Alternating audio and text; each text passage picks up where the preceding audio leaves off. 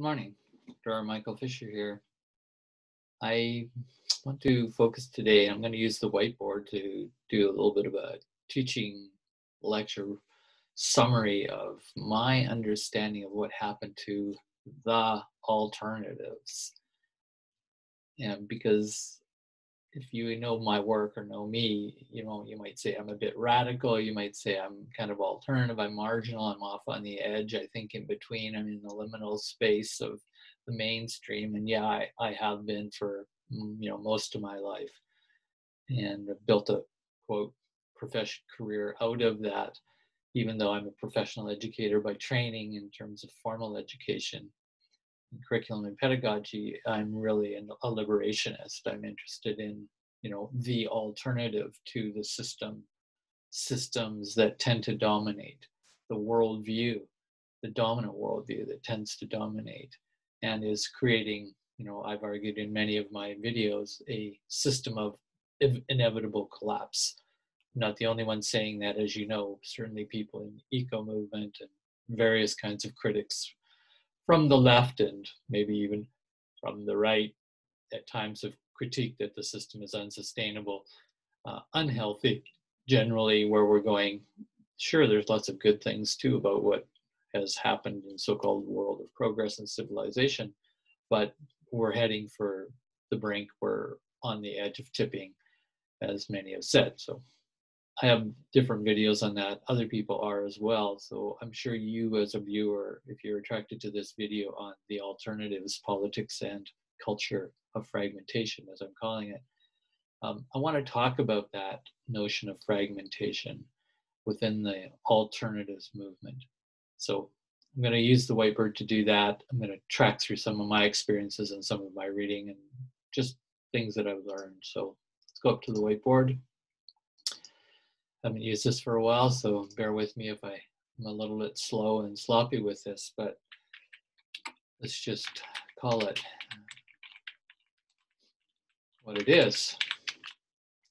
I was interested in this term just this morning in journaling, that maybe the alternatives is the way to speak about all the various kinds of movements for social and environmental and cultural and spiritual change.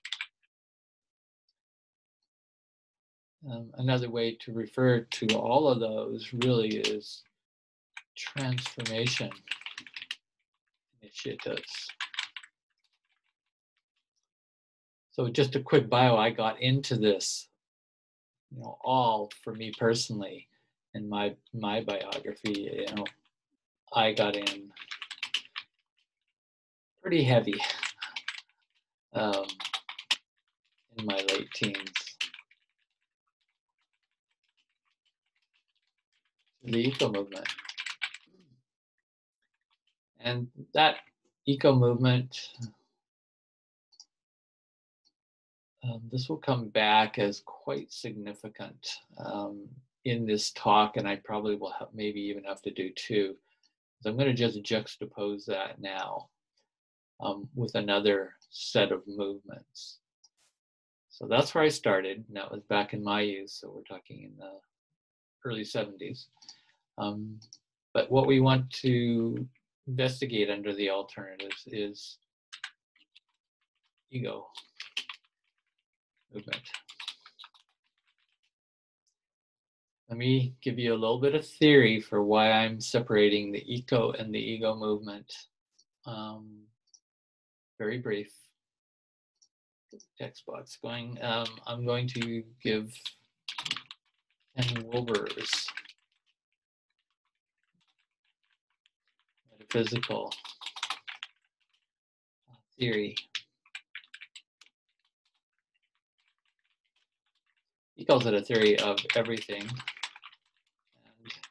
for me, that goes back to the early 1980s, 1981 in particular, and onward. I won't go into his work specifically unless it's relevant to the alternatives, but this bit of metaphysical theory is important. Why? Well, because let's just highlight it. This is why, because I'm interested in praxis. So, right, alternatives, we got, look at my drawing tool, got these alternatives, very attractive for the changes that we needed, right? That's the key word, changes at all these sort of dimensions that are out there that we can think of, right down to the biological I could have put, but that's with the environmental. And we're interested in these changes as young people. Certainly boomers were, and certainly people are today. Young generations all come up and think, how can we change the world and make it a better place, right? But I'm talking all about alternatives, you know, versus, in a sense, or in contradiction to what we might call status quo or mainstream or tweakers.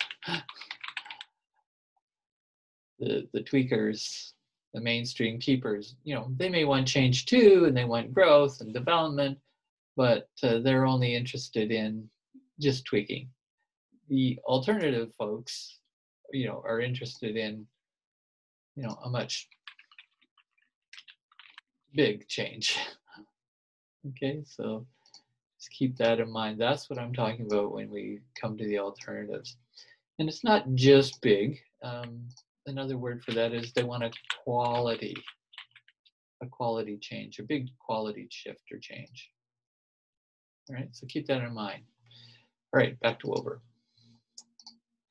I guess I'll draw the map that is most useful for me to understand his theory, which goes back to the 70s, actually, late 70s, when he was like 23 years old as a philosopher and an independent scholar, doing an East-West synthesis, trying to understand the whole world, right? Theory of everything, how to make this, understand this whole world so that we can move in a, let's put that word down before I draw this. It's a quality of consciousness that is ultimately behind this alternative, this shift that's away from the consciousness of the status quo.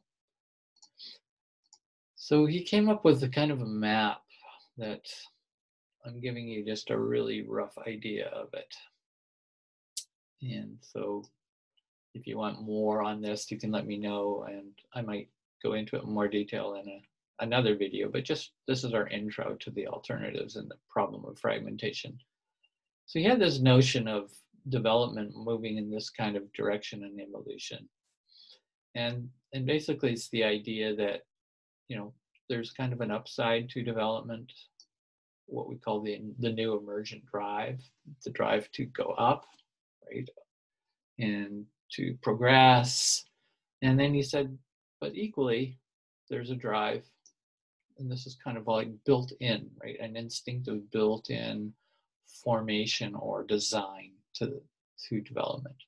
So that's kind of a key word here. We're talking about the development of a new consciousness of evolution itself.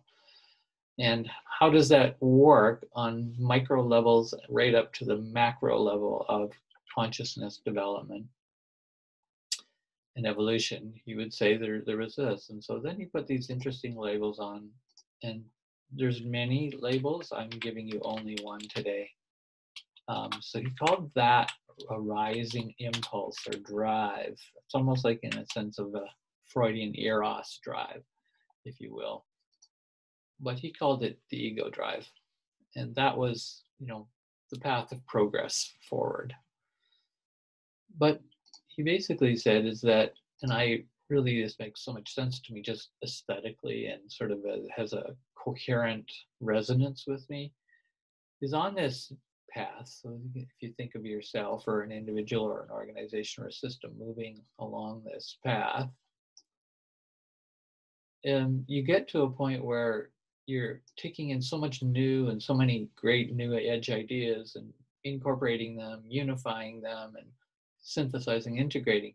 But he always said there's kind of a threshold. Now, maybe the threshold's here, you know, maybe it's back here, maybe it's here, where for various reasons of conditions of the environment and the development of the organism itself, you hit a sort of barrier point where there starts to be more resistance to that new change, right? So you can see this is kind of all about new, change.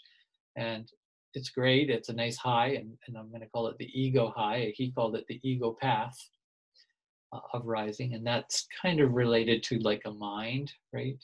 It's a mind direction. It's an interior direction of this ego. Not thinking of ego in a bad way at all here. He's just using it as a term in contrast to, so let's get to the other side, is the ego path. And that's the return path. So he said, you know, everything will be fine on this kind of growth of development without the pathologies, without the developmental dysplasias or stalling or, you know, dysfunctions that we can get into, obsessions on the ego, with the ego energy, development, striving.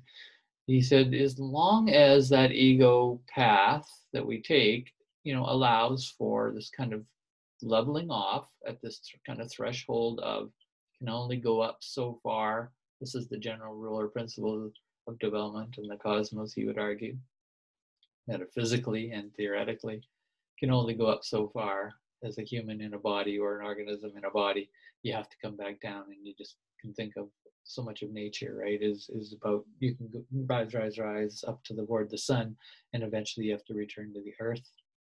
So if I was to make a big sphere here of attraction, of pull of this drive, it would be a solar drive.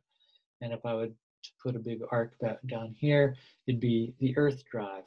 So I have more complicated diagrams than these, but this is good enough for today. So what he said is where you get into trouble in development, and we get off the path, so to speak, this integrity of this path, is we go from ego drive to, we have to get back to the ego drive as well, right? Back to the earth, back to the return. So let me just put those labels he had on that path of progress over here. Again, no judgments being made, not dissing the word progress as being all bad, not falling into that kind of quick labeling and trap that often happens in postmodernism and post-structuralist thought. And he said this is path of return. Again, I think this is just an elegant way to understand the really basic, you know, whole system or an integral system. So if I was to label that down here, he just called it integral. He didn't do that right at the beginning, back in the 70s and 80s. It took him a while into the mid-90s before he had this theory of integral theory. And that's the whole other conversation, but that's what I'm drawing upon to understand the fragmentation of alternatives and why. Here's the key: the ego movements, and I'm going to list those in a second on a new slide. What were those ego movements that I was involved in, particularly starting in the early 80s? And that would be kind of the consciousness movements, wellness movements, and so on. Get to that in a moment. Next slide. He said those movements also became fragmented for various reasons. And then he said, and you know, great, there were the eco movements that returned us back to the earth, back to nature, back to green, right? That all that kind of discourse and formation of interest. Again, all trying to bring about change and development in a healthy, transformative way, and trying to also resist and get beyond the status quo, which we saw as unsustainable. That whole sphere, right? It was like unsustainable. That ain't going to work. It's unsustaining. Unsustainable.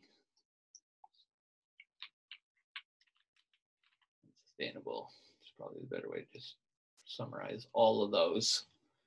So that's what we were working for, you know, sustainability and all that good stuff over here, more quality, life-centric, another term.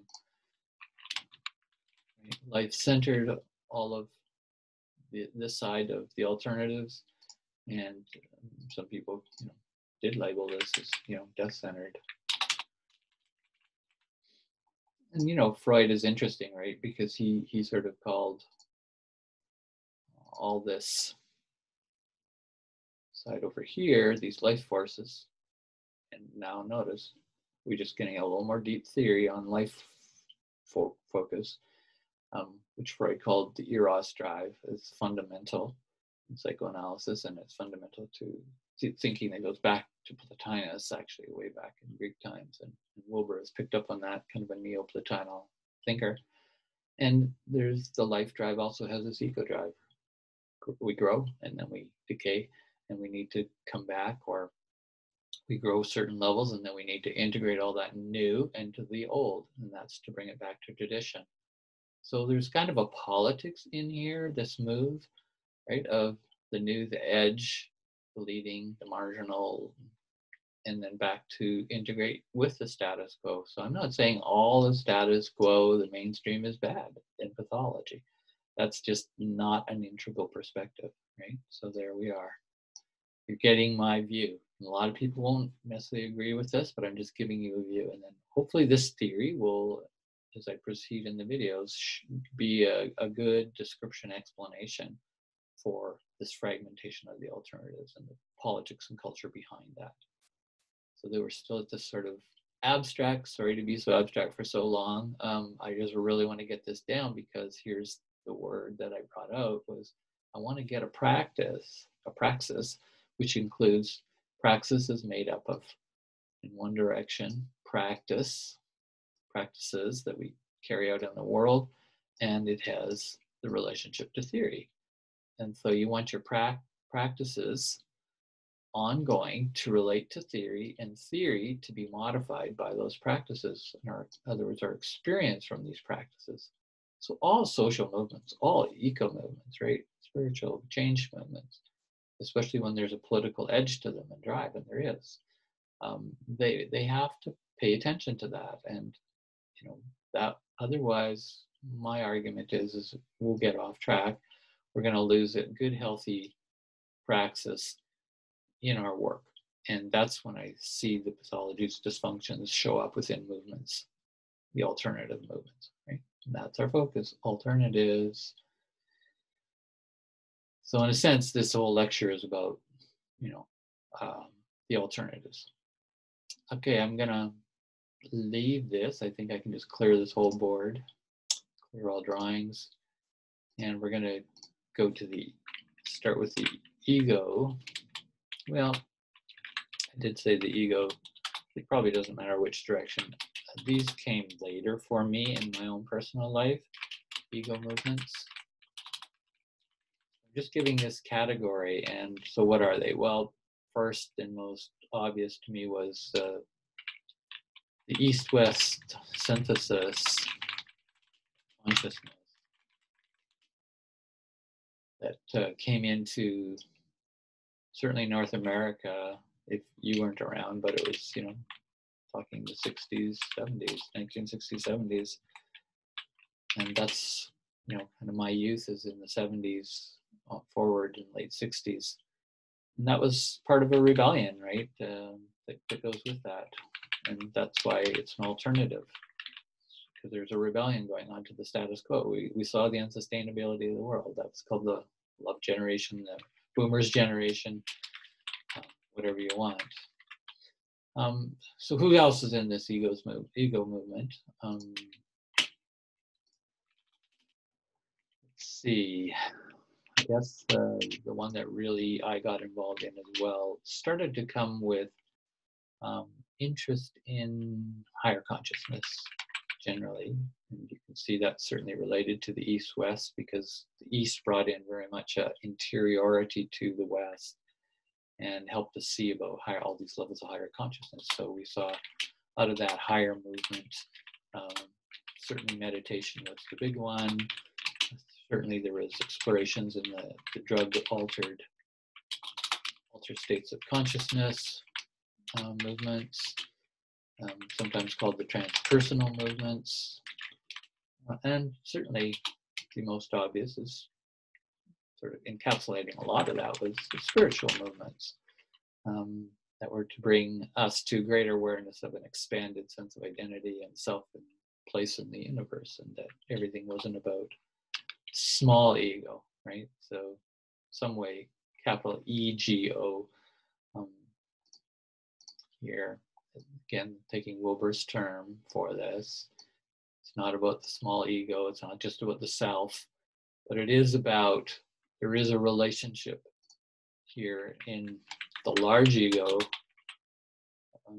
movement, the way he captures it. And again, I said the other word for that, let's just put the reminder up, is it's kind of the mind aspect of reality, ontology, the understanding of the nature of reality has this mind consciousness. So just always keep that in mind while I'm going through this list here. So back to, you know, just adding another couple movements that I got involved in. Often liberation movements were related to this, but probably more obvious to most of you as listeners will be the wellness movements. And that's the health movements, the new health movements that were coming, wellness, well-being. And this became huge, these latter movements, particularly, just to emphasize, it was really these ones really took off. And yeah, sure, these ones did too. Eventually, they sort of were around earlier. And then this really took off in the 90s into the 2000s, and certainly is today. Everything from yoga, mindfulness craze, which we have now. Not saying any of this is bad, but the tendency is that they become sort of everything for the movement, right? And so here, let me just say it again. So the ego movement represents a very large mix of movements, right? Which was the ego movements, as you remember on the diagram, were this drive downward, and that theory, the integral theory I just showed in the last slide. And they are large and complex. And the other thing about them is to remember is to be healthy, all those ego movements need to have the arc to connect with, be integrated here, not separated, but to be integrated with that ego drive and eco drive. So just to be clear, I think I might have been a little confusing. This is the ego drive here, going up. That's what we're talking about with all of these. And what Wilber was saying in that integral model, and I'm saying, is that the fragmentation of alternatives will come when we miss this, you know, here. And this becomes the eco on this side, right? The down, as I showed in the last slide. And it's when either the eco think that they're all the best, or these ego movements think they're all the best. So all of this here, if it gets what Wilber used a nice word for, it's not a nice word, but it's appropriate. They get arrogant and think that their way, right, the return way is, this return way is the best and is the all. So that's all I was trying to show there. So one difference, as I said, these two are not the same. In fact, this is already in some sense a dysfunctional or a minor part of the greater other, which it's part of. And so he wants to keep those connected and healthy too. Yes, we're going to go through some of this ego development in the self in our immature stages, but always keeping it linked to the larger ego, which is this basic fundamental drive instinct of the universe, cosmos, arguably of development and evolution. So we've got some ego movements. Obviously, these two really took off, became highly commercialized. And that, to me, is kind of the downside of it. The arrogant side of it is that people got off into this, so-called spirituality, and they saw that was going to be their liberation. They saw that was the higher, the more advanced, the morally superior, and all this, type of wonderful but stuff ended up becoming, in my view, a lot of feel-good motivation. And here's one of the cruxes when we think in terms of political issues, is that feel-good movement became, fragmented from or dissociated from, a gap was created. And this is called sometimes the spiritual political gap. Marianne Williamson, who I've done a whole book on in the last 2 years, this book will be coming out this summer, the Marianne Williamson presidential phenomenon. She really goes after this problem of the ego camp. Wilber uses this term, and I kind of like it. He calls these the ego camp or the ego thought schools of development. And they, again, as I just reiterating, that camp focuses on the spiritual side of growth and tends to, at least in the West, because of so much of this becoming commercialized, everybody wants to do the classes and the mainstream, right? As I talked about, remember let's just call it the mainstream. They really got into integrating or appropriating, would be an argument, all of these particularly. They like that stuff. And one of the reasons I'm arguing here from a political point of view, because remember, this is about alternatives, this video, and it's about the politics and the culture dynamics of what's happened to our alternative movements. And I think they need to be a lot of reclaiming going on because they got appropriated by the mainstream. And there was a lot less rebellion. It just wasn't so much there the way these well-being and wellness, sustainability is not in this eco-sustainability. That's this, but the ego movements, they really got captured by people wanting to live longer, right? The obsession with youth, with health and wellness, and can I live forever? So it's like, to me, a lot of fear-based. In a good drive, right, or a good initiative for these alternatives, just eventually became more and more polluted and toxified by a fear-based drive. And you probably want to know what its name is. I think it's cool. Wilber comes up with it, and the eros upward drive. The fear side he calls phobos, not eros, but phobos, as the fear-based drive that goes with the ego path. Okay. Again, I wasn't going to get into all of that, but it's just worth mentioning because I have to give an explanation theoretically of why these became less rebellious, more incorporated and appropriated by the mainstream, which I also argue is a very fear-based mainstream. In fact, a culture of fear and other terminology, but let's not get into that. So in that appropriation of these ego camp, you can see spiritual, this is the kind of outcome, got divided or separated from, not that they're supposed to be separated in a good, healthy, integral model. And this is what, again, Marianne Williamson, just to put her name down here, she's such an advocate for it today. I really appreciate her leadership in saying, enough navel gazing. It's fine to do all that good health, wellness, recovery, addiction recovery work and so on. To make ourselves healthy, we have to be. That's not bad. We're not making it bad, but why did it separate from political sphere so far? And people didn't want, as she says, people didn't want to be doing the spiritual, and that was very positive.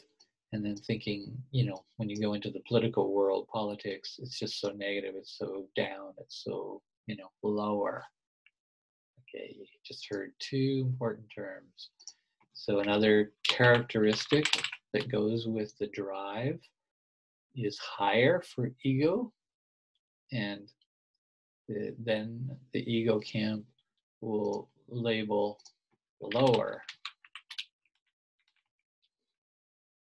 And they make distinction because they're always trying to go higher consciousness, higher evolved, right? You can hear that drive. Again, not a bad drive. It's just when it gets off on its own track over here, it gets up so inflated, so driven, so obsessed. But you can see what it's obsessed with. There's a lot of good things here in the ego camp of think and thought. But when it gets split, when it gets arrogant, thinks it's better than everybody else, it's got this tendency to fall into a feel-good motivation. And that was because these movements were capitalized by capitalists. Capitalism took it over. It was a need, right? And needs can be sold. So that's very dangerous. How do you move this? Oh, not going to move for me. Okay. Anyways, don't want to go there. Let's just go back to the higher and lower problem. Ego, again, wanting to go higher, doesn't want to go lower, doesn't want to integrate is what I mean when I say it doesn't want to go lower. And one of the reasons it doesn't want to go lower is that whole lower dimension of reality is kind of the earthly body side. And that's what we're getting into on the bottom part of this diagram. And then I think that's lots for today to give you some of the theory. But I do want to go into some examples, and I'll take the whiteboard off to have that discussion with you today. The earthy body part to the lower, and what you also get with that is you get the pain part, things hurt in the earthly body world. Sure, they hurt in the mind too, but that's kind of easier to transcend. And that's what a lot of the ego camp is, a kind of transcending upwards. And that's why I put transpersonal. You could have put transcendence there. And of course, yoga, mindfulness, a lot of those practices were meant to transcend the lower, right? The body, the lower self, as they even call it. Okay, so enough on that. Tendency of the higher then can be to avoid the lower earthly body. And that's where the eco people, eco camp, really gets pissed off. And they think that the ego camp people are too arrogant. And they think that the answer, the solution, is in the eco turn, is in the eco camp.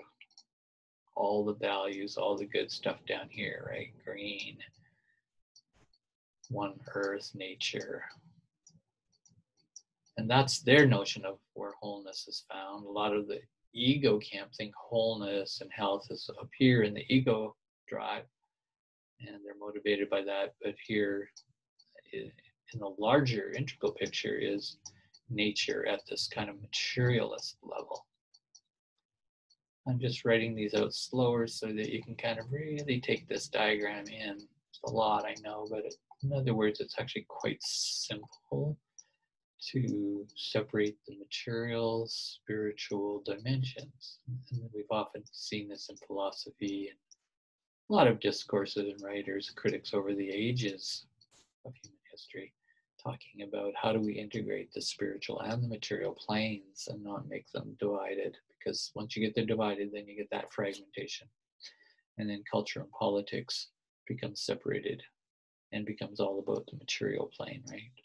The spiritual plane. This is the critique here that came to the ego camp by Marianne Williamson and others, myself included, Ken Wilber included.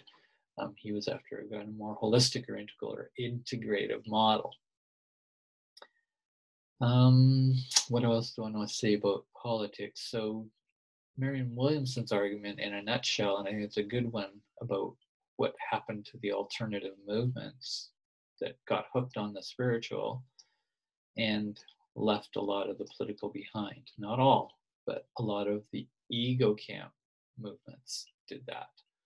And I agree. I grew up in that. I knew those people. I was part of it. I probably was like that most of my life. I didn't want anything to do with politics. I just thought they were too negative, too dirty. It was too gross and too fear-based and just destructive and conflict and violence. And, right? So problem of you can't just split those worlds. That's the point of this theory that will influence, good praxis in the future about alternative movements. So yeah, the political got split off. So the great ego camps, criticism came and it went after the ego camp, and eventually the ego camp went after the eco camp and said, well, you guys are all interested in, this lower stuff, and we're not, we're the higher. And so they thought we were the ego camp. I was also part of that. And that's what I'm going to go into in the next slide. Clear drawings. The eco movement part, as I said, it's the green movement, ecological, conservation, preservation, nature, and a lot of what got into that was indigenous, preservation of indigenous cultures, the worldview of the indigenous. So eco-philosophers, eco-thinkers are around today, and that's their view of the alternative. And sustainability movement,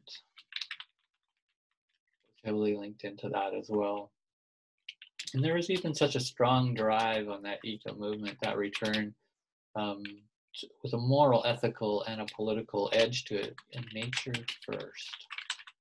There was a whole movement, probably still around, nature first. Animal rights people are part of this movement. Probably many more that I'm not thinking about in the moment, but this will give you a pretty good sense of what we're onto here. And then you get, alternative energy movements, right, which are solar, etc.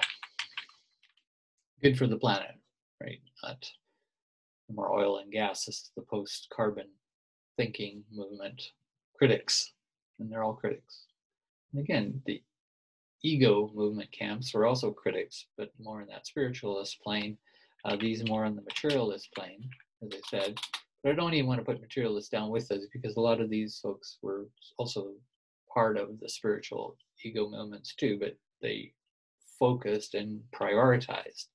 And that's fine. They prioritized what they thought was most important, which was, the earth isn't going to last. Like, we're heading for collapse, ecological collapse. And there's a politics behind that. Well, what is the politics behind both those alternatives? So maybe that's just what I need to go to next. The alternatives that I'm mostly speaking to, ego and eco,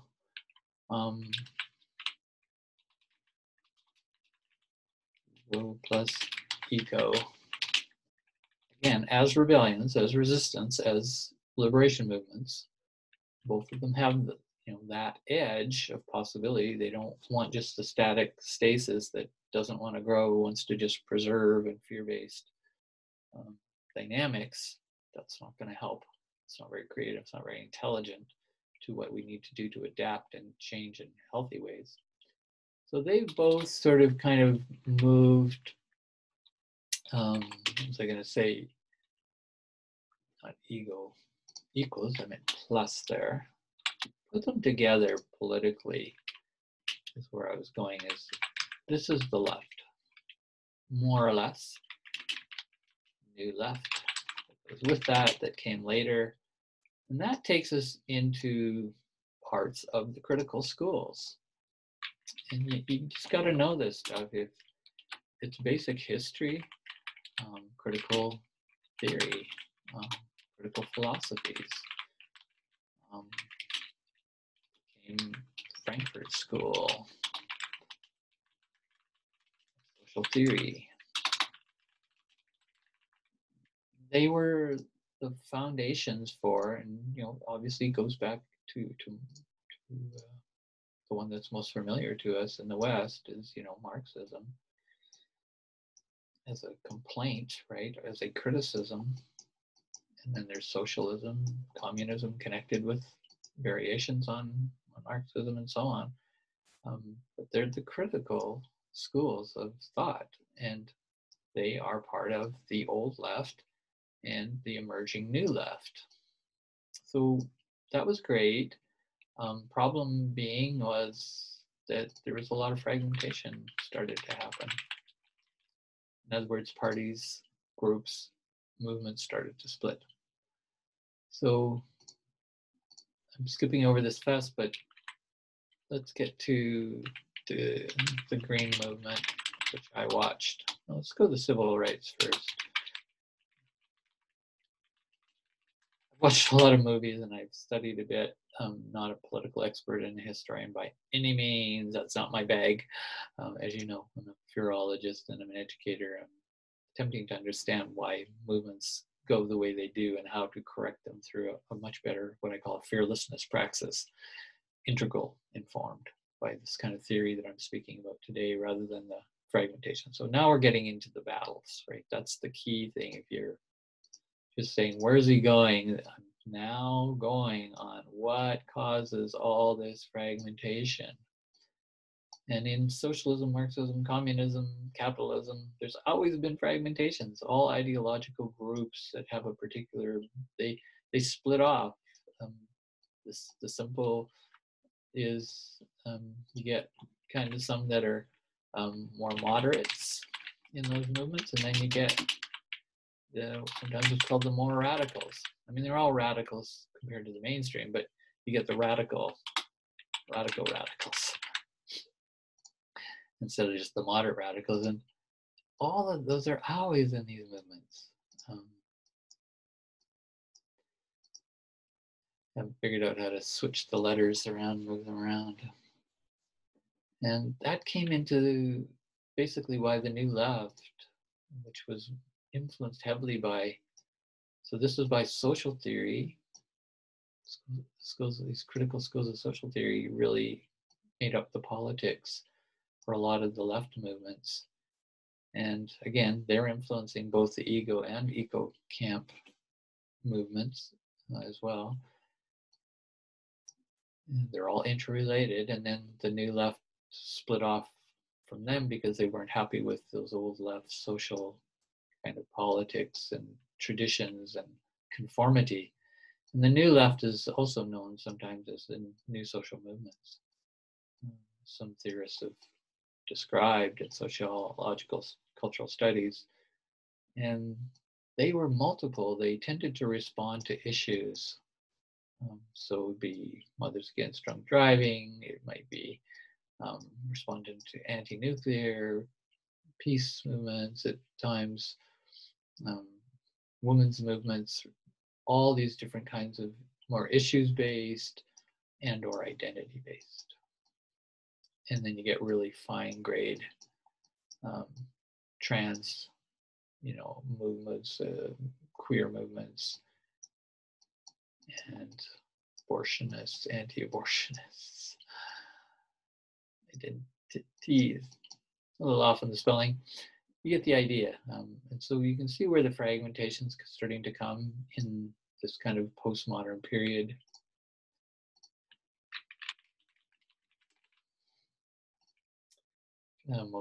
Compared to more modernist period.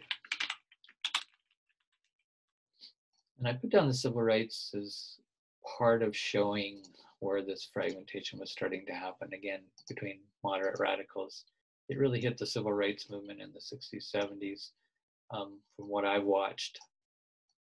And that's really the good film to really see is the, well, any film that basically you see Martin Luther King Jr. representing the more moderate leaders of the African American movement, and Malcolm X, and the African-centric movements representing more radicals, less conforming, right?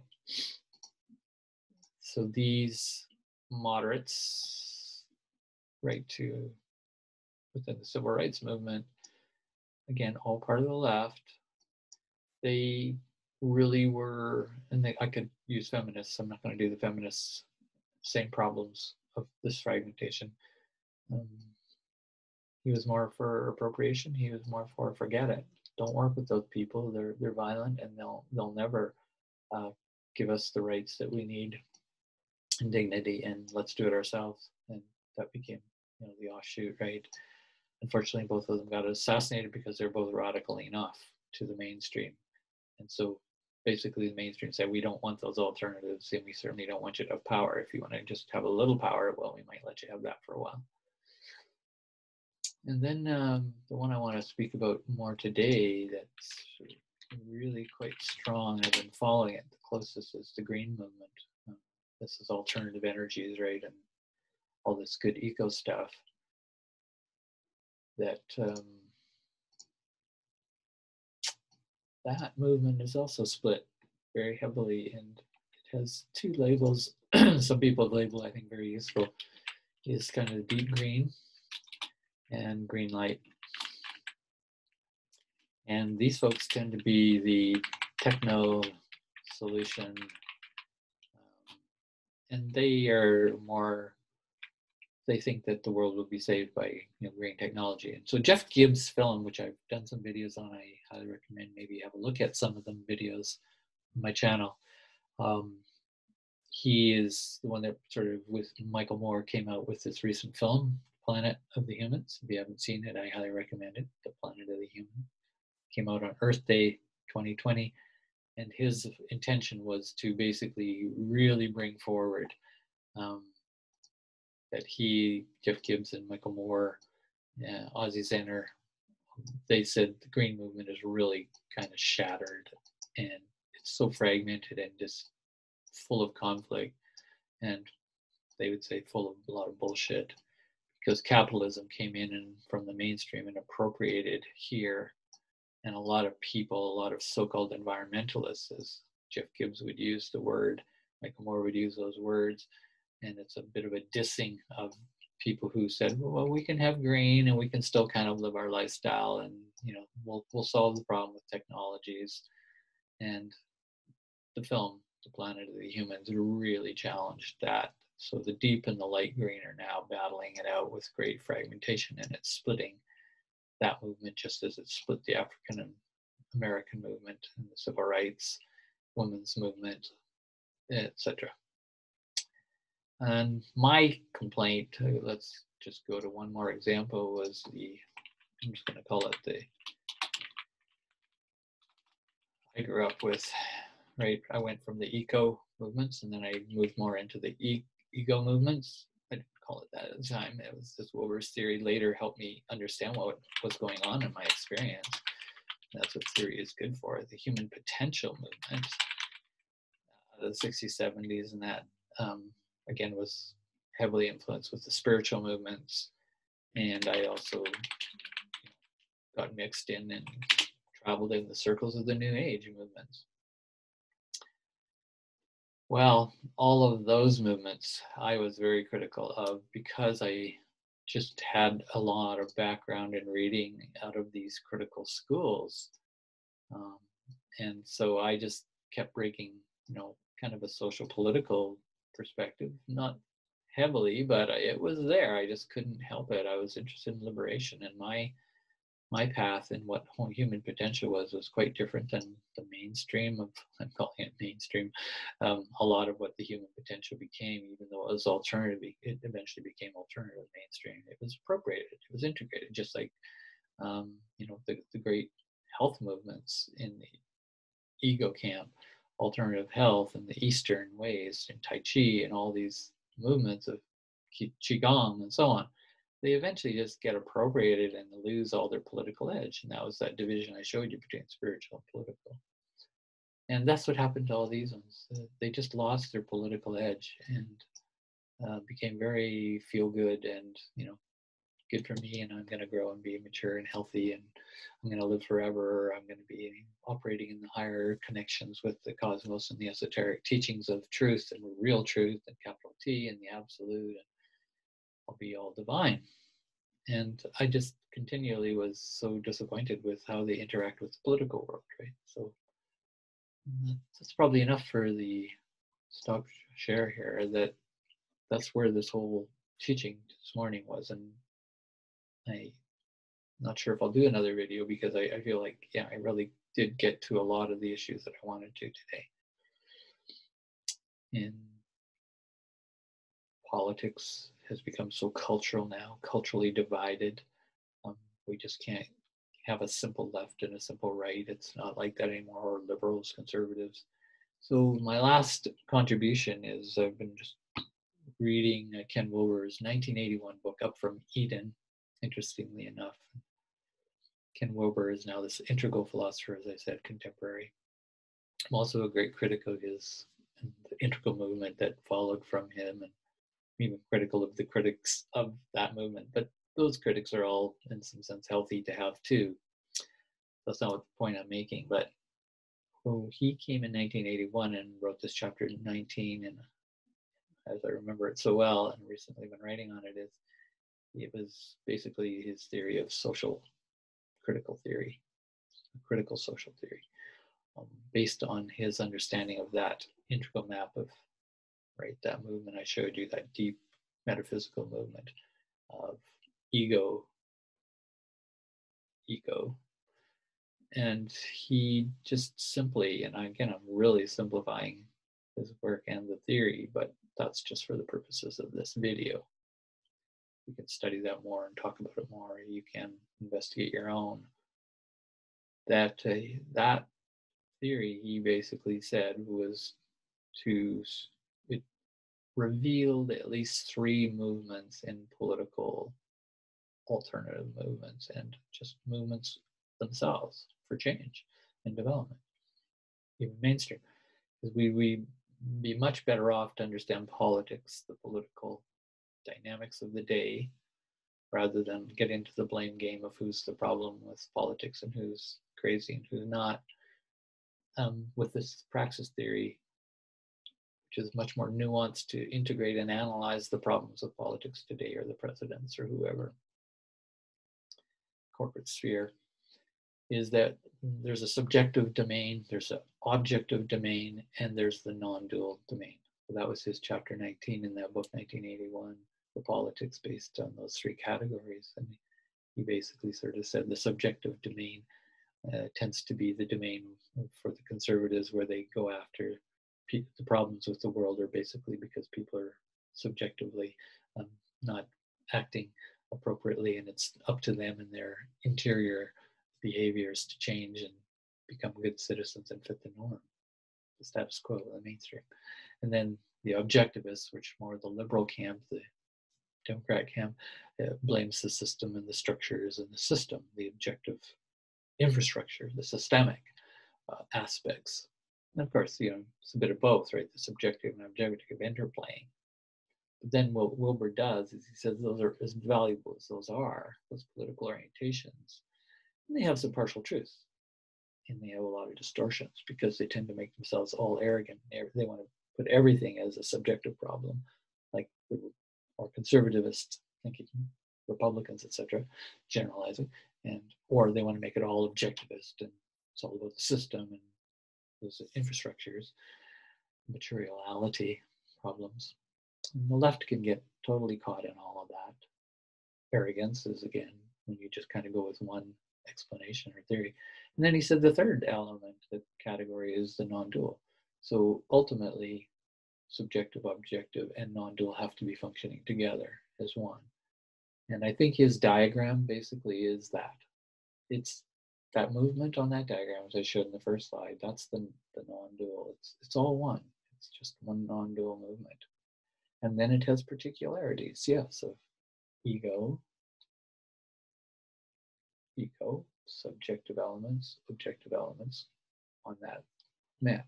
No, everything doesn't fit on that map beautifully, and that's not reality. It's just a map. But the idea of that theory that I showed in the diagram, this notion that Wilber's early work was focused around that, and I'll just end with he's got a chapter in a book called Beyond Ego in 1993. It's kind of transpersonal dimensions of development or something like that. That's the subtitle. And he's just got a chapter in it. I think he's maybe one of the editors too. And I always loved the phrase he said, really probably after a big argument, politically, he says, probably where we need to go is mystical Marxism. So that's perfect. It was a perfect phrase for, and it's the only time he's ever used that phrase that I know of, and nobody cites that when they cite Wilber's work today anymore. The integralist movement certainly doesn't. And I want to talk about why that is a problem, because he did have it in the 80s and maybe the early 90s, and by that time he started slipping. So mystical Marxism, basically, right? It's a spiritual, healthy ego, rising, progressive, and the return, which is the Marxist, back to the materialist world as explanation, as understanding, and as intervention. And the whole healthy system, he says, would be a mystical Marxism, integrating the spiritual and the material. Okay, so what happened in that, and what happened in the integral movement itself of Ken Wilber's philosophy is just one example, and this happens all over, is it gets appropriated. It gets institutionalized, tries to grow big, then gets involved in capitalism, money. This has happened with the Green Movement, became marginal, and now it's trying to appropriate and work in partnerships with the mainstream. And the tweakers, the functionalists, compared to the criticalist schools, and that's where you get these fragmentation problems. You get the green deep, right? Green light. You get the, what I'd call integral deep, integral light. Ken Wilber himself becoming integral light over time. And so I've always said I'm a Wilberian philosopher, thinker, theorist, but only up to a point. To his earlier work, once you get past 93, as I said, he never used those words, critical social theory. He never used mystical Marxism anymore, even indicated it. He just became really interested in this kind of post-metaphysical or functionalist model that he could apply to everything. And he called that the all quadrant, all levels. But it hides its politics. And I've been very critical of that, and probably a few others as well. All right, so that was my alternative take, and you get the idea, alternatives, how they've been splitting off to ego and eco and deep and shallow and light, and all stuck in identities. Politics is really huge today and so on, and that's been critiqued as well. So my promotion is that all those fragmentations are built on a fear-based, dissociative-based structure where they've lost the integral praxis theory, right? Practices with theory, always moving back to remain in that non-dual connection and connectedness. And that would be a true integral politics for the day. Thanks. I look forward to any of your comments on this. Bye now.